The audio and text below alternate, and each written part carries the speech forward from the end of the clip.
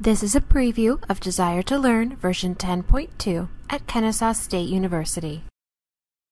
In the new version, the My Home page has familiar tools arranged in a new streamlined layout, with the new mini bar for easier navigation. You have quick access to all your courses, and you can pin your current courses to the top of the list. The course homepage has a familiar layout with a new look and feel. In Content, you'll find a redesigned content management area, including drag-and-drop functionality.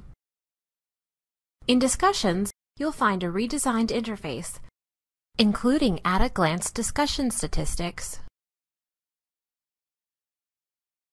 plus a new option requiring students to post before viewing other posts. In Dropbox, you'll find familiar functionality, plus new features, including bulk upload of feedback files. In Quizzes, you'll find that things are similar to the previous version.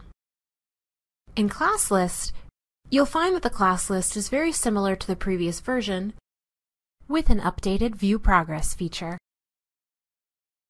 Grades is also familiar, with a new link to graded items like Dropboxes or quizzes.